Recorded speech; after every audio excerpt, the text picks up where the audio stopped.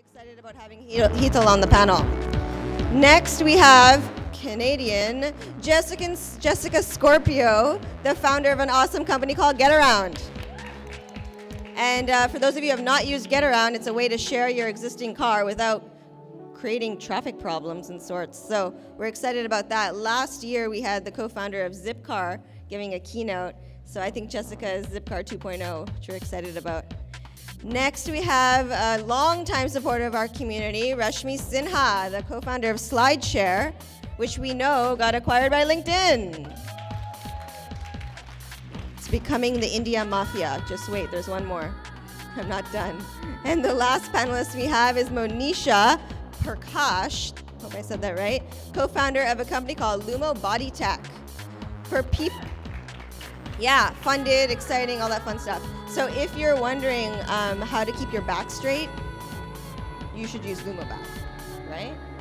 All right, and last but not least, my wonderful stand-in moderator, Aileen Lee, who's the partner at Cowboy Ventures. Those of you who don't know, Aileen is also an icon here in Silicon Valley as a venture capitalist, and she was previously at Kleiner Perkins. So without any more time from the mic for me, I'm gonna hand it over to Aileen.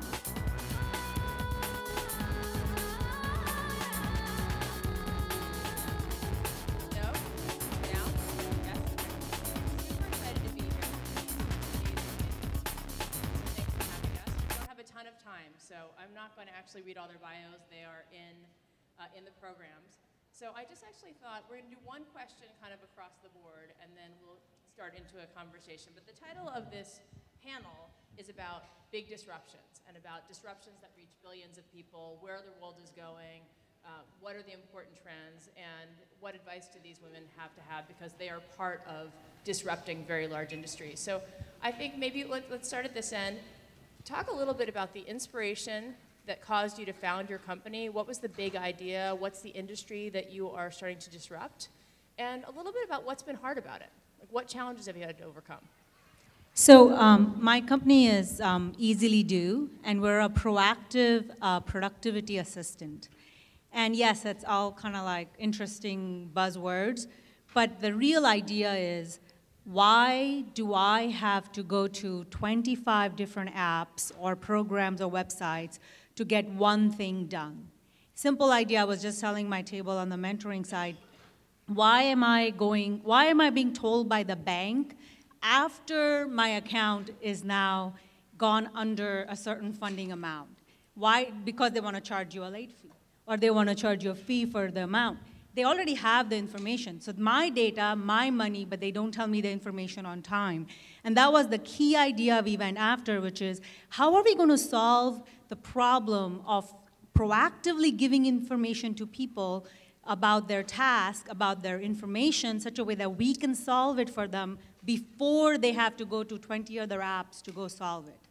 And it's a very simple idea where you pull all the different tasks from different areas, put it in one single feed, so it's proactive, it's there for you to do it, and then when you're ready to do it, you hit the do it button in the app, and it basically gets it done for you right away, right there and there, no 30 apps to go to. So that was a simple idea, we went after it. We've just launched, and we're getting some amazing feedback from our users. Will you talk a little bit more about how long it took you to get your first app out there? What did you learn from it? What was hard? And then you guys raised a Series A in Q4. Was that a difficult fundraising? Did everyone get it right away? You know, it was a very difficult idea to start with. We weren't on Yelp or a company that actually had a solution out there in the web. So we couldn't say, hey, it's built on the web, and now we're building on mobile. We had to go about it in a very roundabout way to say, we're like a to-do list on steroids. But then we were like, okay, but we're not a to-do list. We're actually doing something much more smarter than a to-do list. And so, yeah, we had to go about it, and we had to create a market for it. We actually even tested the market in a different country, in a small beta market, to figure out if we have the right idea, if we are functionally doing something that people need. And that was a really important step for us, which we probably wouldn't have done if we were just rebuilding something in a different ecosystem. Okay. We'll get back. I have some more questions for you, Hetal. So Jessica, why don't you go? Sure. So the idea behind Getaround is pretty simple, but when we started, we basically got told by everyone that we were crazy and it would never work. So that's kind of the experience with most founders, I think. Why don't you give us one sentence on Getaround, one or two sentences? So Getaround's a marketplace for sharing cars. Essentially, you can list your car and get paid to share it when you're not using it. Getaround provides the insurance and the technology to make it simple. So basically, leveraging the 250 million cars in the US that sit idle 22 hours a day. The problem we're going after is solving car overpopulation. There's 1 billion cars on the planet. We have too many cars, the number's only growing. And we wanted to significantly change the way people see and use cars by giving them a better option to car ownership. And so with Getaround, you can find anything from a Tesla Roadster to a pickup truck, a Prius. We're in 5 cities now, San Francisco, Austin, Portland, San Diego, and Chicago.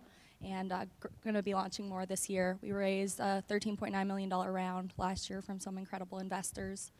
And in terms of the challenges we faced, so we came up with the idea, the idea came to us at Singularity University, which is a graduate studies program in the South Bay through NASA, Stanford, a bunch of amazing founders and VCs and the whole tech community. We were challenged by Larry Page to come up with an idea that could positively impact 1 billion people in 10 years. And so we thought about lots of big ideas, and we kept coming back to the transportation sector because we felt that cars and transportation really hadn't seen a lot of innovation in a really long time. And we saw a lot of key trends that we thought would bring innovation to cars, both the connected cars, self-driving cars, social networks, more things, making your mobility device, your iPhone actually your mobility device. So once we started, we were able to do a small pilot at Singularity, which was kind of the proof of concept. Would people share their cars with strangers? In that sense, it was actually a bit of a trusted community. And so with that and we also did some initial development of the technology there. We tested a ton of off-the-shelf hardware devices and did a weekend hackathon to build the first version of our iPhone apps, just show some proof of concept. Then it took us about 1.5 years to actually overcome the major hurdles to launch Getaround. Those are basically regulation, insurance, and technology. So on the regulation front, basically the concept existed in a gray area. And in order to try and get an insurance company on board with us, we chose to get some legislation passed, which would clear up how the insurance piece would work. So back in 2010, we passed a law in California. Since it's been passed in 2 other states, and it's on the docket this year in other states. With the insurance piece, we basically spent 1 year knocking on the doors of all the major insurers. Oh, can you not hear? Speak. All right. Oh, here you go. I think I've been speaking to the panel this whole time. Is that better? Yes. All right. Okay. So I'll fast forward through the main concepts really quickly. So Getaround, marketplace for sharing cars. There's 250 million cars in the US that sit idle 22 hours a day. We basically thought, well, there's a lot of people who want to live car-free, but the existing fleet-based services can't serve that market. And so we actually faced a lot of opposition early on because everyone thought, well, car owners aren't going to share their car with strangers. And so we were kind of told by the smartest people in the Valley, that's a good idea, but it's a crazy idea. It's not going to work. So we came out of Singularity University, the inaugural class, where Larry Page challenged us to come up with an idea that could positively impact 1 billion people in 10 years. And we did an initial pilot that summer. We were testing some off-the-shelf hardware, did an iPhone hackathon, built a kind of MVP of the whole system. And through that, we basically got our first angel investor and got conviction to go out there and try and found it. And there were some absolutely huge hurdles we had to overcome. We had legislative, basically regulatory hurdles, insurance, and also technology. So the main concept's really simple. You all have cars here. They cost you a lot of money, and you could actually make anywhere from $300 to $1,200 a month sharing your car when you're not using it. So on Getaround, we have tens of thousands of members who are getting access to Tesla Roadsters, Fiskars, DeLoreans, really sweet cars, you name it. And people are trusting us to share their car and make it easy and simple. So we do driver screening, we provide the insurance, and we have hardware technology that we've developed to make it simple. So basically, to sum up, the main hurdles we came across were insurance, legislative, and hardware, and then we launched once we You said you spent 1.5 years basically developing and iterating before you really got a product to market. Were there times when you guys said, like, this is just too hard? Or like, what is it that caused you to keep going? Or were there inflection points that gave you guys the courage to keep going? Yeah, so the problem we're solving is called car overpopulation. The fact that there's 1 billion cars on the planet and it's only growing in number. So we're very, very mission driven. And we also got super inspired by that 1 billion person challenge. So I think that served us really well. We've been at it for 3.5 years now, and you know, we hear every day that people love the service, that they couldn't live without it. We're making a difference in their lives. But early on, we just had a lot of perseverance and almost got, you know, got the motivation to prove the people wrong who said it wouldn't work. That's awesome. Okay. Rashmi, you want to go? Sure. And you are obviously, I think you are the furthest along in your startup, having had a fantastic outcome and then actually being part of LinkedIn, which has also done so fantastically since the public offering. So I'm sure you've got, and you started earlier, 2006? Yes. Okay, so talk a little bit about the story about how you got started. Do people think you were crazy, that people would want to share slides? Yes, absolutely. People definitely thought we were crazy to think that people would share presentations. And I remember people telling us, you know, presentations are for private sharing. Nobody is going to put them on the web. People email them to each other because it's only for private sharing. But we really had this vision of this, there being this public space where people would share and would learn from each other, and it would be a way to share visual knowledge. And you know, when we started off, immediately, I mean, I remember so we thought of the idea in April 2006, and we started iterating we didn't know the word MVP, but that's pretty much what we were doing. And we launched in October. And we launched with a simple, somebody knew somebody at TechCrunch, and Michael Arrington wrote a story.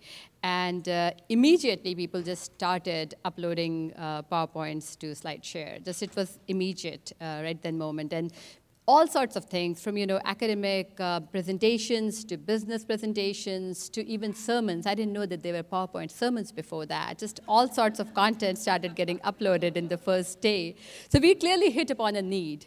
And in the beginning, people would upload just to put it back on their own blog. And it was, so we created a utility. People found it useful. They said, okay, I'm just going to take it back to my own blog. But soon they started discovering that they were getting a lot more views on SlideShare than they were getting on their own blog. So about a year into it, it kind of switched where people now uploaded to be on SlideShare, not to just take it back to their own blog. That became a secondary motivation. So that was really the launch story, and you know, I think a lot of different people thought we were crazy, including investors, that this is never going to work, you know, this doesn't make any sense. And even we got traction pretty early on. So I remember even going, you know, talking to people when we had 3 to 4 million users, and even then they were like, this will not grow. You know, this cannot grow. So now, you know, we have, in just terms of the site, we have up to 60, 65 million. If we count the embed traffic, that's, you know, a much bigger number. And, you know, so it's been fun proving people wrong. And so never let somebody telling you you're crazy get you down, you know. That probably means you're on the right path.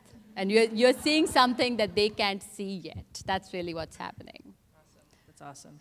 Okay, and then can you show us the LUMOs? Are you wearing it? Okay. Maybe give us a little bit of an overview on LUMOs, and then talk about, you also raised a Series A in December. That's right. Congratulations. Thank you. So our first product is LUMO back. It's a posture sensor. It's very thin, flexible, and comfortable, worn around your lower back. And how it works is when you slouch, it vibrates to remind you to straighten up. I told her my mom would buy 5 of those. My mom would make everyone in our family wear those. And posture, you know, why is posture important? For a number of reasons. It's scientifically correlated with back pain. Back pain's a $50 billion problem. It's the second most common reason why people go to the doctor. It's outnumbered only by the common cold. And posture is also related to core strength and to general health and wellness. But the hard part about posture is remembering, and that's what it does. It also connects wirelessly to an app on your smartphone, and there's this cute little avatar that emulates your movement. So not only whether you're slouching or straight, but also whether you're sitting, standing, walking, running, laying down, what side you're laying down on, we can get insights into all of those kinds of behaviors. And how the idea came was my co-founders and I were actually going through a search process, looking at multiple ideas in health, energy, education, because those were our respective passions and backgrounds.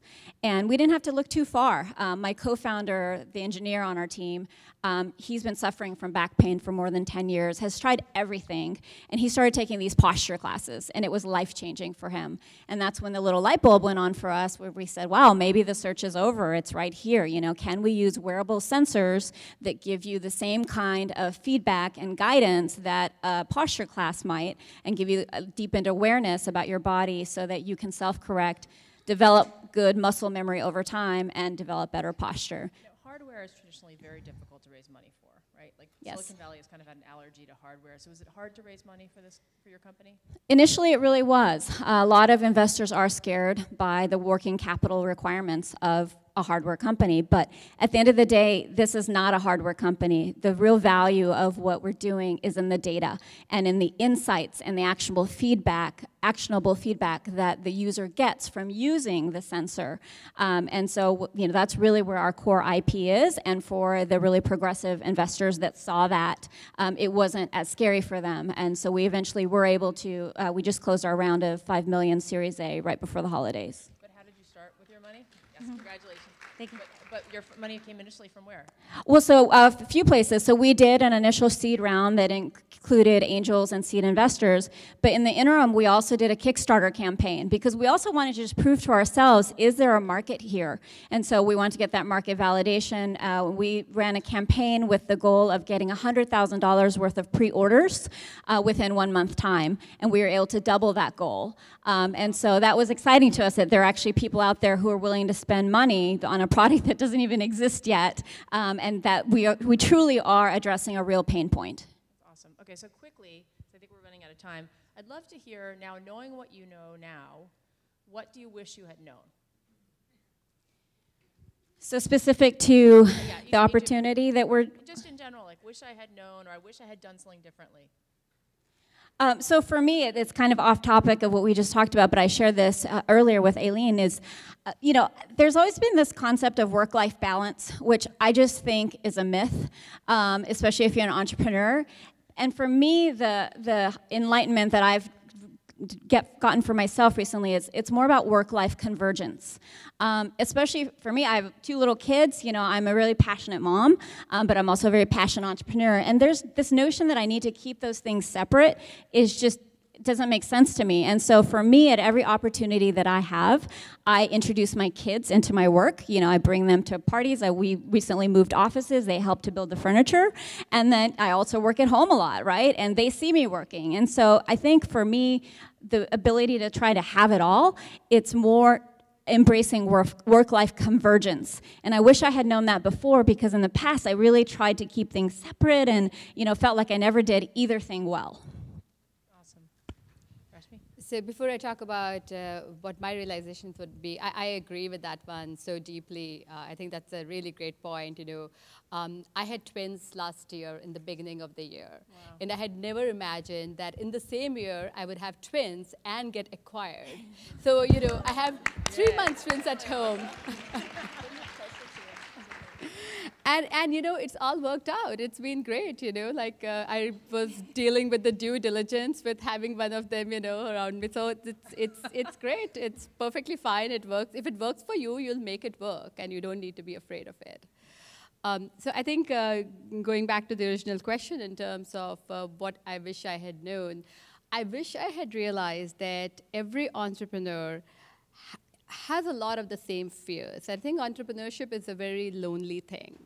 And often when you've just founded a company and, you know, people think you have a crazy idea, this will never work, it's kind of scary. It's, you have moments of lack of confidence. And I wish I knew that this is not unusual, this happens. I kind of just like went through it and did it anyway, but I wish I had that realization, which I think at that point we were too busy to even be hanging around other entrepreneurs, and I wish we'd probably spent more time hanging around other entrepreneurs and realizing that on an explicit level. So all of you who are trying to found companies and are working through the different stages, you're not alone. Turn to each other and talk to each other and be inspired by each other. Nice. Nice. So I also got twins last year.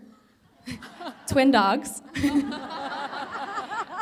So my comment on that is that I think as an entrepreneur, you kind of live and breathe your startup, and it's your huge passion, but you can certainly, you do get a lot of flexibility from being a founder that you can structure your life in a way to have the other things you love in it. A few other points to keep in mind. So big ideas, you think, oh, I need a lot of people to get this done. Okay, more founders is better.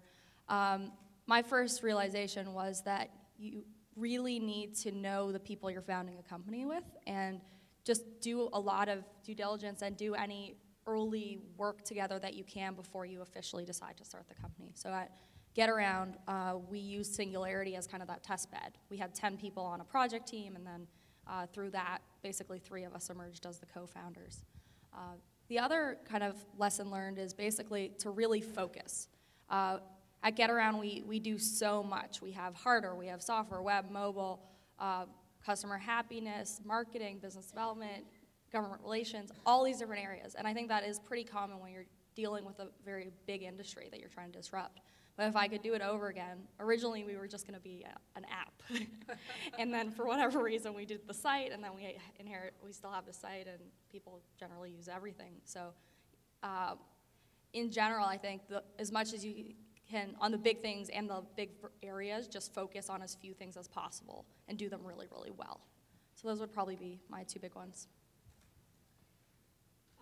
For Easilydo, it was very interesting. For Easilydo, it was very interesting. Like I said before, I hinted before that we were trying to build something we had never played with in a different forum ourselves. So we needed a lesson in trust. And it took us some time to figure out how we need to trust our idea, that there was a real need for it. And the one thing we learned from this is to test your idea.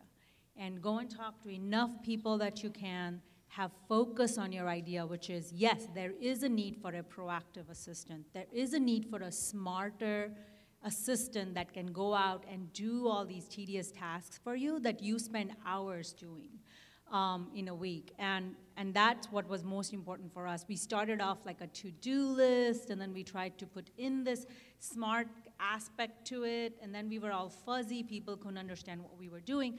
I think it was, and then we had to like change everything. We almost rebuilt our app about 3 times to focus on what we're doing. And I think if we had just focused on what we're doing from the beginning, we would have probably, spent less time on fixing it in past, just as a background, as looking back. But I think there's some learning to that too. Sometimes you wonder if I'd known this, would I have done it again? I probably would have, which is the beauty of this whole problem. You can't avoid iteration. Yeah. I don't think anybody gets there on their first try. No, and that's the thing. I think you need to learn that go with your guts, be what you are, believe in what you're doing. Even if you have a problem, talk to more people. I think that all that will then fall into place. And don't be afraid of change. That was the other thing. We were very afraid of change, and that made us into an interesting company. But now we're like really bold, and we change all the time and test it all the time. All right, we can take 2 questions from the audience. It's hard to see the audience, but okay, you're going to come up to mics. You better be good. There's only 2.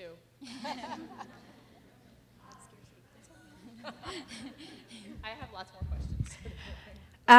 So a lot of you had real jobs before you started your companies, with real companies, no, you know what I mean. I mean, you were on a track, you were, becoming a manager and then senior manager, and then you decided, forget it, I'm gonna do my own thing. Any advice on taking that leap and just doing it? If you have a passionate idea and you think you're going to fix something, and you're definitely going to fix it for a lot of people around you, go for it. And I think that's the most important thing, is believe and trust what you're trying to do. I've never had a real job. However, I think that if you are, like the passion thing I agree with, I think also like saving up a little bit to have a little bit of a cushion in case, you don't make money for some time, which is known to happen. I'm sure a lot of people here will tell you about the times that they were running things off their credit cards. So just, having a little bit of a cushion, and then, passion carries you through it. I would say just get a rich husband.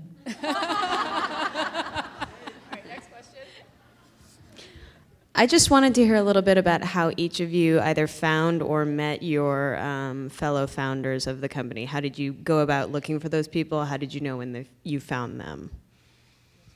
Sure, we went through an unusual incubator process where we were introduced to each other during that period, not as co-founders, but as potential participants in the incubator process. And we went through very rigorous personality tests and presentations and group works and things like that, and we chose each other.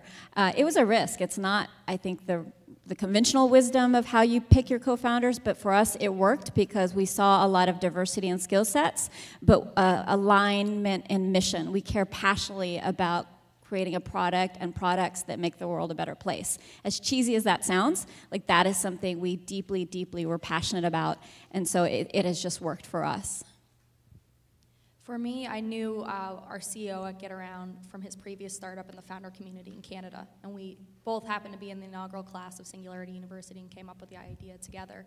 And he's an engineer, and I'm the kind of business marketing side, but we also felt that we're trying to do so much technology that we wanted another deep engineer on the team. And so we actually were able to recruit our third co-founder through Yahoo iPhone Dev Camp. I kind of went in with posters and a couple other people and interviewed about 200 engineers in an hour or two and recruited 5 of them for our hackathon team, and then through that, the one who was the most passionate and basically smartest and most talented, we recruited him. And it's been amazing. I think 3 is a great number if you're trying to do something really hard. But again, just make sure there's that you really gel as a team, and you're going to be on the same page, and also know kind of ranking order. That's great. I have a wrapping question. If we, you are each doing something disruptive in a very big field. You have incredible dedication. You've been super successful so far, and you're visionaries. Paint a picture for us of how life will be different 5 years from now, because you're at the tip of the iceberg of major change. Like, how will work or life or transportation be different 5 years from now? For LUMO BodyTech, we see a world where we give your body a voice. And in the way that you can check your email, you can check your health. And you can get, insights into your body, not only posture, but lots of other things about things that you care about, so that it's at your fingertips. And rather than health being something you attend to a couple of times a year, maybe when you go to the doctor, health is something you attend to daily because that information and those insights are available to you at your fingertips. So in terms of SlideShare, I think we watch how people are, in terms of business communication even, people are direct, authentic, and visual. And I think those are real trends in terms of business communication, professional communication being a lot more visual, and people talking directly in their own voices. Some of you might have seen this presentation from the CEO of Netflix talking about the Netflix company culture. And it's a really simple presentation where he talks directly about what Netflix is like and what the logic of that is. It's not about sound bites, it's not about press releases, it's just in the CEO's direct voice. And that's the thing that I think we'll see more and more of, like in the consumer world. So with Getaround, we really hope to see a shared car on every street block. We see the opportunity for everyone to share their car with someone. And with transportation, we really see a huge shift happening to it being more on demand, more convenient, more social. And really, you won't have to own a car in the future. I think maybe not in 5 years, but pretty soon we'll see cars driving themselves. And then that'll be a really nice way to conveniently share your car with others. We see so much disruption with ride sharing, so much disruption in the whole sharing economy of sharing different assets, and I really think it's just starting to blow up in transportation where your mobility device will be your smartphone, and you can just choose if you want to be driven, if you want to drive a car, if you want to get a plane, or any type of mobility device you can imagine. We believe in the age of context, and soon half the things we do get prompted to us by all these electronic devices and electronic apps and programs, and then we open up another electronic app to get stuff done. I think we're going to do less and less of that and enjoy life way more. So the age of contacts is going to give us way more personal assistance, information on health, information on what's happening outside while you're inside for 10 hours, and so what you should do before you go outside. Things like that are just going to change the way we behave and do things. So there we go. But I think it's going to change. A lot of things have already changed, and more changes coming. It is a really exciting time. I'm kind of picturing that movie WALL-E, where everyone was like in those gliding recliner chairs. It's not going to be like that? Anyway, thank you so much. I'm sure our founders will be here to answer some questions after the session. But thanks again, and congratulations, you guys. Thank you, Aileen. Test. Thank you, Aileen, for moderating the panel. The panelists, thank you very much. Enjoy the rest of your afternoon.